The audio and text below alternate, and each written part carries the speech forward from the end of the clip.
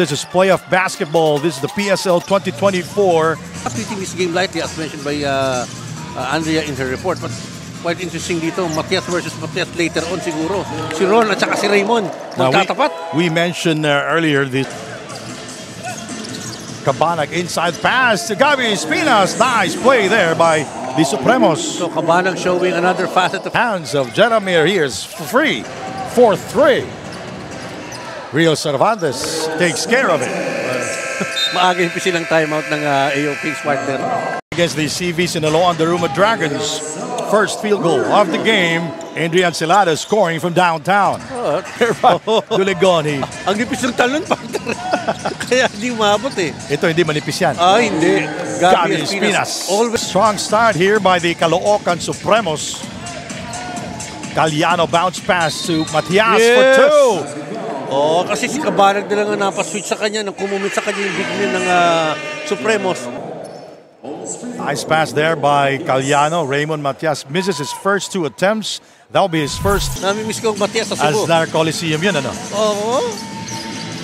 So again, partner yung ability to give it to Gabi Espinas, his favorite spot. Kung natalo po ang isa sa kanila o silang dalawa, ay maglalaro sila sa Lunes. May gusto mo ba lumaro ng Lunes Santo? Palagay ko iba ng plano mo. Jeremiah Cabanag knocking down a three-pointer from the corner. 13-5 is... Nung sila yung naglaban noong November. Now Duligon is tasked to guard Gabi Espinas. Fall away, yes.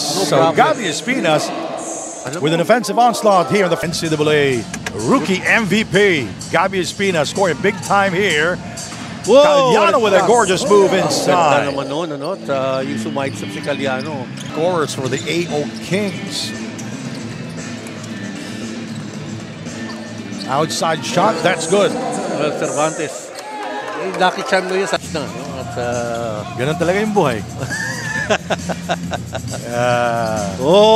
Nice shot. Yan, maganda yung transition play ng King. Pass there by Rio Cervantes into the hands of Gabi Espinas. Good ball movement by the Supremos. Gabi Espinas with 11 points. The first player to be in double figures as Caliano with a floater there.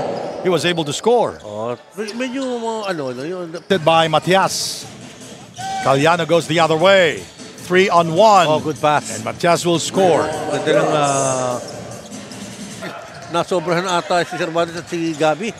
Caliano finds Duligon. Duligon still scoreless here. That will be his first two of the game. Ito yung pasak kay Duligon, partner. Ito mo, hinahawakan na nga ni Palencia. Hindi natawagan, but first 2 points para kay Duligon. Is from Cebu. Seeing action here for the Caloocan Supremos. He is a late addition as Gomez Diliano will score there in transition. He kicks it out. Makabalyog for three. Rebounded by Balyon. And will score. Naku, itong Supremos It resulted to a win. Exciting game yun, partner. Pinanood ko yun eh. You scoring. Former FEU player. Almond with no more time remaining to end the quarter.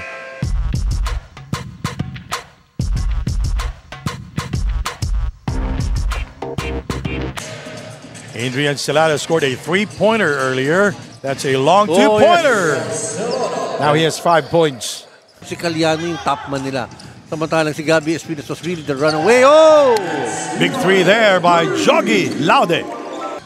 Intercepted there by Ronnie Matias. Mark Baracael to Ronnie for the layup. Parang medyo slow motion in the last few minutes, causing them the victory and getting the loss. Yung tira ni Ronnie, pero yung makaluma ba? Epektos, tingnan mo. Pinektos may pihit ito mo yung pinihit eh. Kalat with the penetration. He gets it back. Banging buddies downstairs, using the glass and scoring there. Strong move. Si Duligon hindi siya nakaangatan. He was just bodying up, but not enough. Joe Gomez using the glass. Ganda ng flight nun, yung kumontra tempo tsaka umupo sa ere. And they defeated Quezon Titans, who are number 4 here in the team standings. And rebounded by Lasco. He will go all the way. What a shot there by Lasco. And he took it on the reverse side, Hindi lang nagpahirap sa tirang ni Lasco. Going all the way. He serviced the field. Celada, the first defender there. Wow, with a twist. Yun, Sandy. He's too far out. Yeah, he is shooting 1 out of 6 from the field.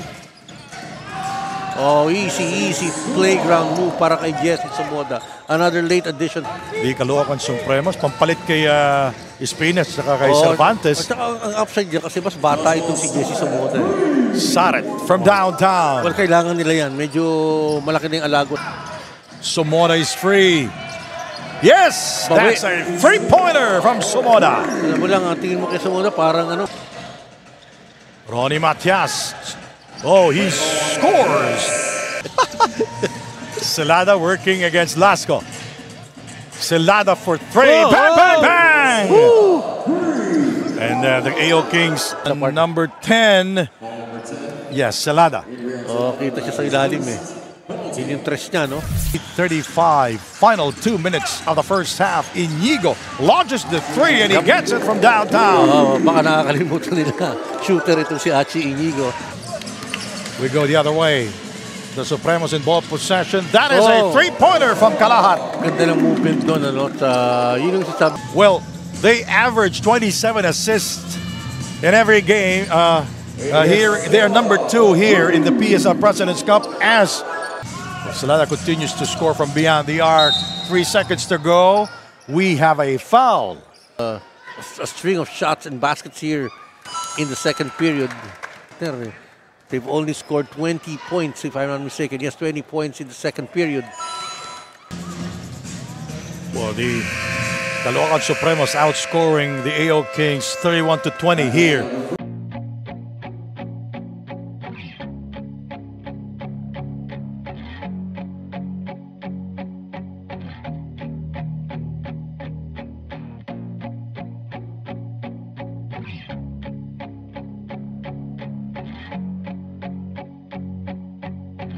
Professor. Well, he has to be involved and be, more prudent in terms of his shots. That was a difficult shot made by Indrian Celada.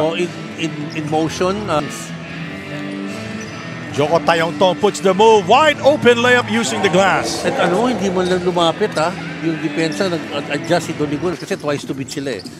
Pero yung attitude at saka yung mental toughness. Madadala mo yan. Dala mo yan. Paul Sanga with the layup. Yun nga sinasabi pag nagpa-practice. Pag nagpetix kayo dito. Tayongtong. Guarded by Gaa. Paul Sanga. For 2. Yes, no problem for Paul. His first 2 points. That will be his second field goal. Not go in. Tayongtong the rebound. Another strong player that can score. Cervantes was not expecting it. He gets it back and will score a difficult shot. Cervantes blocked inside by Balyon and he gets it. Yun ang hard work, partner. Nasupalpal ka minsan. Play. Ito yung napalpal siya. Credit part of it kasi in-screen niya po ng AO Kings. We go back to the first game. The Supremos defeated the Sulo Kings, the AO Kings 73-59. Ball game. Outside for 2. That's Mark Deligon scoring there for the first time. Oh, easy 2 for Mark Deligon. He was celebrating early. Hindi mo ba sa depensa eh. Tayongtong. Paul Sanga is free. Yes! Well, he's clicking dito sa third quarter. 3 field goals na yan. Paul Sanga scoring for the first time from beyond the arc. Here in this game, we'll be right back. Suspect yung paglalaro talaga ng honest to goodness defense. Nice shot there by Paul Sanga. What an explosion here in the third partner. Gomez Diliano puts the move. Nice shot there by Gomez Diliano. It's just overpowering DU in that play. Paul Sanga for 3. Bang, bang, bang. Woo! 13 points. For 2, yes. Now, this is the biggest lead para sa kupunan ng Supremos. 29 points over.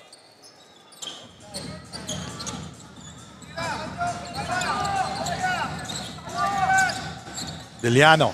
Nice fake. Yes. Nice shot there by Joe Gomez. Diliano. Yun yung team. Nice move. Baracael is being challenged by Mark Deligon. And look at that. yung ano nila eh. Ito mo yan, no? Seryoso. Gusto niya yung puntos dito eh. And one-hander. Gusto niya makapuntos against Mark Doligon. Oo. Ako, mano-a-mano silang dalawa eh. Gomez Diliano exploding here in the third. Partner, iba plano ni Gomez Diliano. At an AO King here in the PSL tournament. Palencia will score on the other end. 89-59. And that will end our third quarter here.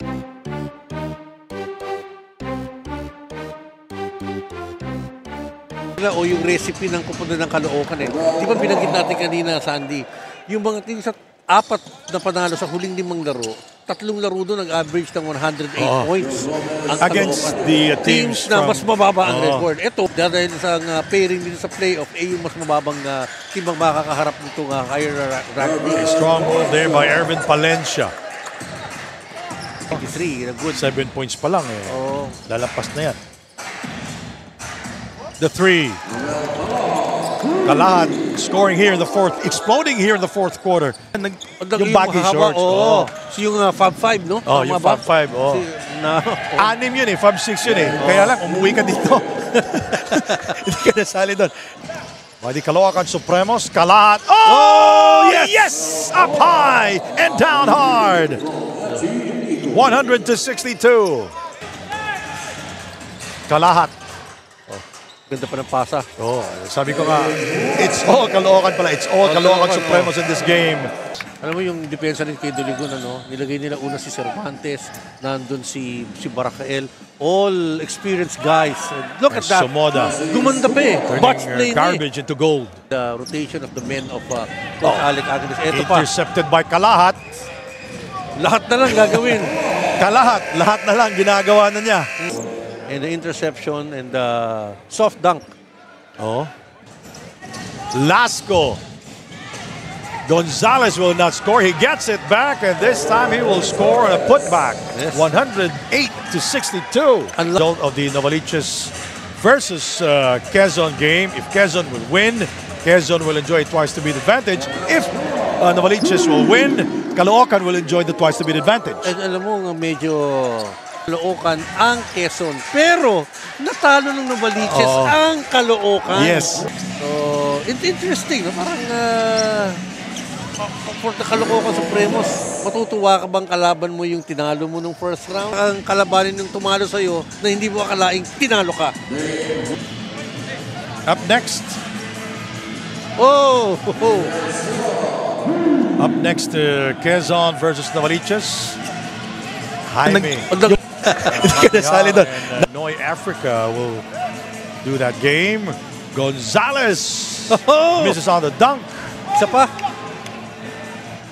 Gets it back. Scoring there for... That will be our final score. We are seeing the teams, the players of both